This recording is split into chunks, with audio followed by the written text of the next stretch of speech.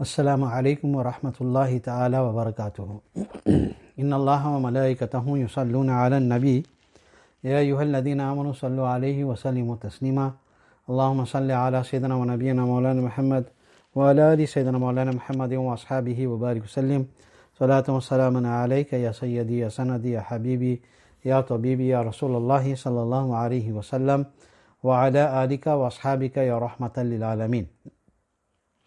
غوث اعظم بمانے بے سروں ساما مدد قبلہ دی مدد کعبہ ایما مدد قادریم نعرائے یا غوث اعظم میزنم دمز شیخ احمد رضا خان قطب عالم میزنم سیدی یا مرشدی شاہ مصطفیٰ خان زندہ باد مسلک سرکار اعلیٰ اعلی حضرت زندہ باد یا الہی مسلک احمد رضا خان زندہ باد حفظ ناموس رسالت کا جو ذمہ دار ہے سیدی یا مرشدی شاہ مصطفیٰ خان زندہ باد حامل فیض رضائے مصطفیٰ امداد کن صلی اللہ علی النبی الامی و علی صلی اللہ علیہ وسلم صلاۃ و سلام علیک یا سیدی یا سند یا حبیبی یا طبیبی یا رسول اللہ صلی اللہ علیہ وسلم وعلی آلکا و اصحابکا یا رحمت للعالمین. All praises due to Almighty Allah, durood and salams upon the most perfect, exalted and glorified of Allah's creation, Sayyiduna Maulana Muhammad sallallahu alayhi wasallam.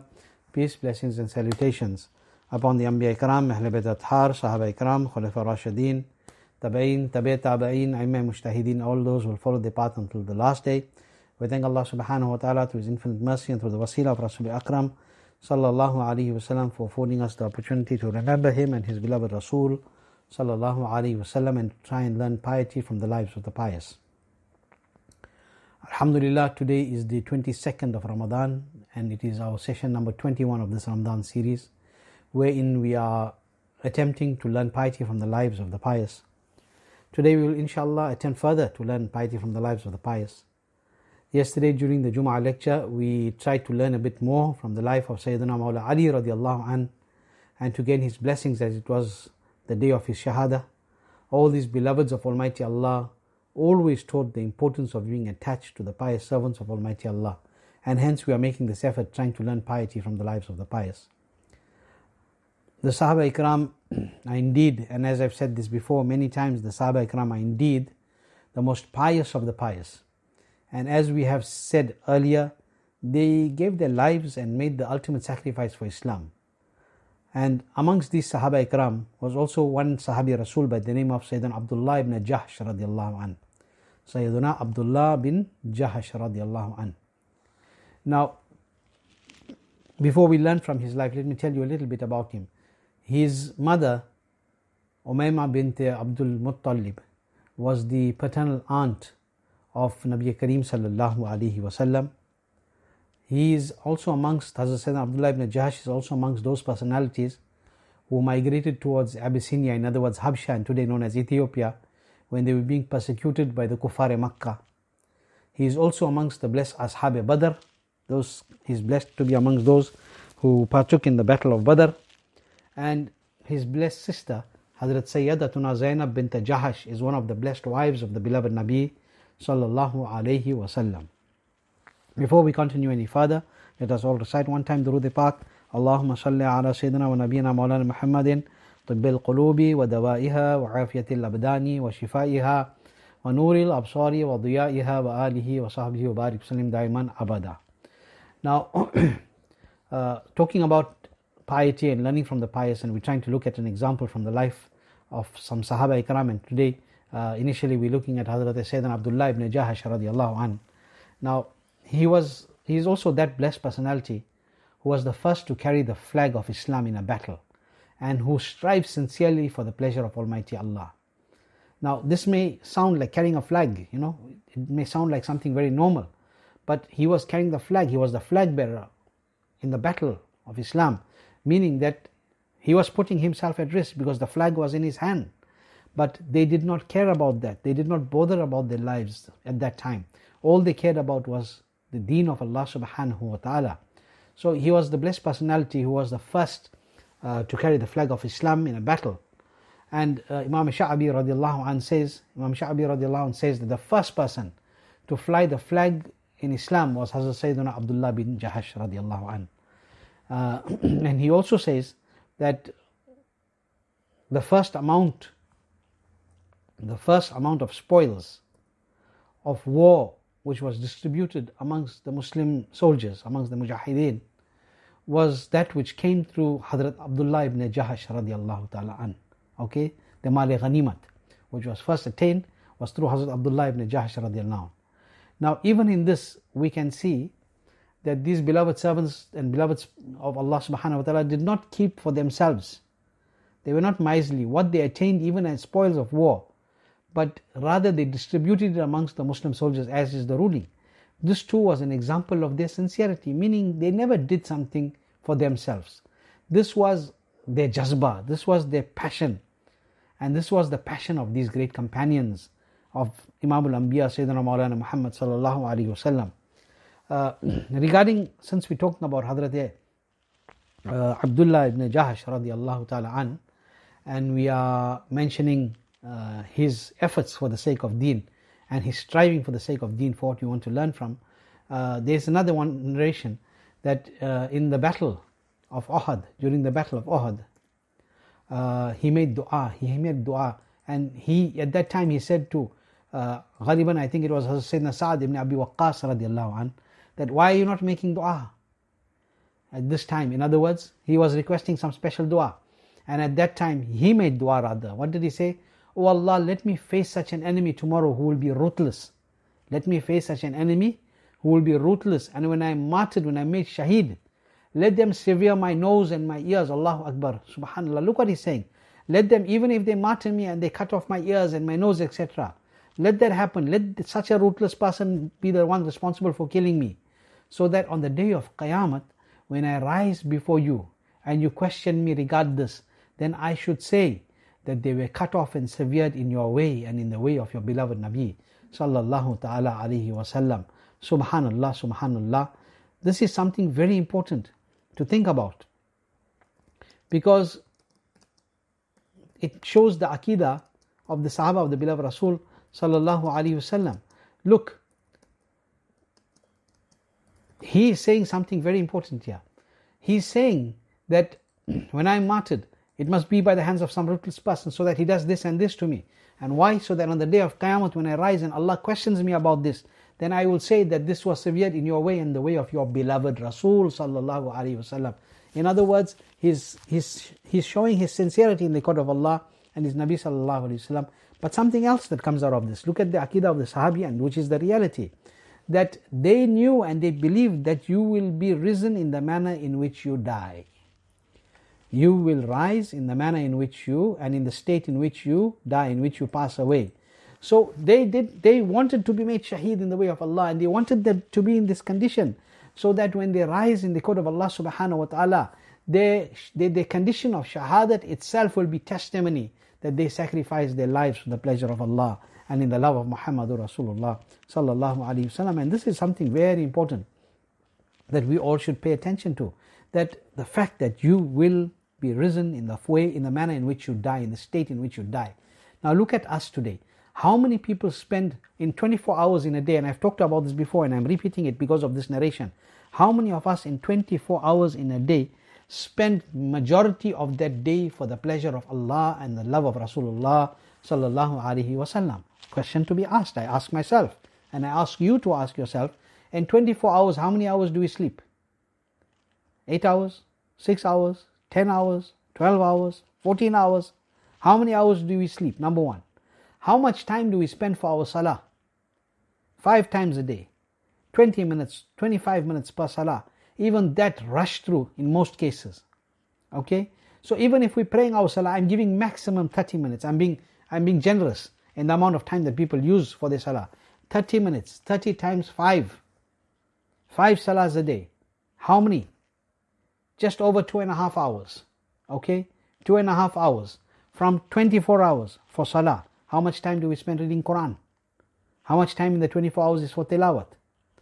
How much time is for Durood Sharif upon Rasulullah Pak sallallahu alaihi wasallam? How much time is to do our help in the household chores? How much time is to do everything else that we do? Think about it. In 24 hours, how much of time do we spend doing good? And how much of time do we spend in gunnah? How much of time on social media? How much of time on our phones? doing whatever we're not supposed to do. Think about it. Let's ask ourselves the question. So when you ask yourself the question, now the answer, why am I talking about all this? Because you will be risen in the state in which you die. So if you spend more time in guna, there's a fear, that the greater fear and a bigger risk that you will die in that state.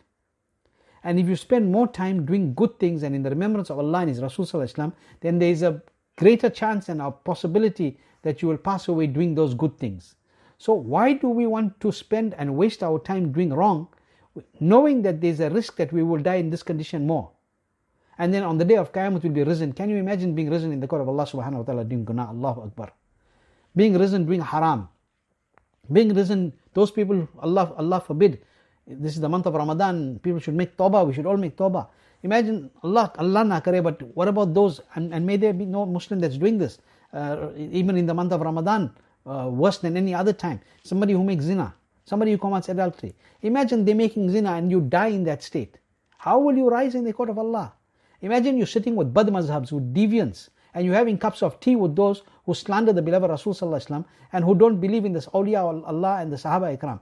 Imagine sitting with those who reject Hazrat Abu Bakr Siddiq and Hazrat Umar Farooq. Imagine reading namaz behind those who say that the beloved Rasul Sallallahu Alaihi Wasallam cannot be of any assistance to you, and the Nabi Sallallahu Alaihi Wasallam, it is better to madallah think of an ox and donkey namaz than to think of your Nabi Sallallahu Alaihi Wasallam. Those who have written these things and say these things, and we still sometimes people want to read namaz with them, befriend them. I'm asking, if you die in this state, you will be risen in the court of Allah. What defense do you have? What defense do you have? But if you spend time with the pious, وَكُونُوا مَعَ الصَّادِقِينَ, if you attach yourself to the pious, then insha'Allah you will be risen amongst the pious. That is why the Sahaba Ikram, Hazrat Sayyidana Abdullah ibn Jahash wished this, that even if he should be made shaheed and this should happen to him in this manner, then he wouldn't mind, and he wanted that because then he would rise in that way in the court of Allah subhanahu wa ta'ala. Now subhanallah, again look at what dua they made and how they wished for shahada, as they knew that this was solely for the pleasure of Almighty Allah and the love of the beloved Nabi sallallahu alaihi wasallam. We should think about all this. Today we are unable to do basic things and make basic sacrifices for the sake of Islam. And when we do make any sacrifice, then we think that we have done something very big. Yet whatever we do cannot compare to the sacrifices of these beloved servants of Allah. And look at what they did. Look at why they did whatever they did. They did not do so for the dunya, they did so to please Allah and His Rasul Sallallahu Alaihi Wasallam, and not for the name and fame of this world. Because they know this world is going to come to an end. It will become fana, nothing will be left. And this is one very important lesson which we have been learning during these sessions from them. Tonight, inshallah al-Azim, marks the 23rd eve, the eve of the 23rd of Ramadan. As you know, the eves in Islam, the eve comes before the day. So it's the 23rd eve of Ramadan, and we will mark another odd night from amongst the blessed and last 10 odd nights of Ramadan al-Mubarak, wherein our beloved Nabi sallallahu alaihi wasallam encouraged us to strive to seek out the night of Qadr and to attain its blessings. But sadly, we are not even able to sacrifice the sleep of one night or even half the night to seek out such great blessings. Many cannot do it. The blessed companions, think about it, the blessed companions put their lives on the line to serve the deen and to serve the beloved Nabi sallallahu alaihi wasallam with sincerity and devotion. They knew that the greatest honor was to be in the service of Sayyidina Rasulullah sallallahu alaihi wasallam. This can be observed when taking a glimpse into the lives of Sahaba Ikram Ridwanullahi al-Majmain. And one such beautiful example is from another Sahabi of Rasul Sallallahu Alaihi Wasallam, Hazrat Amir bin Fuhaira radiallahu ta'ala an. Hazrat Sayyidina Amir bin Fuhaira radiallahu an. It is reported from Hazrat Asma bint Abu Bakr Siddiq radiallahu ta'ala anha, that when the beloved Nabi Sallallahu Alaihi Wasallam made hijrat, when he migrated from Makkah to Medina Munawwara, then on the way, the beloved Nabi Sallallahu Alaihi Wasallam and Sayyidina Abu Bakr Siddiq radiallahu an stayed in the cave of Thawr, in Ghar Thawr, for 3 nights consecutively.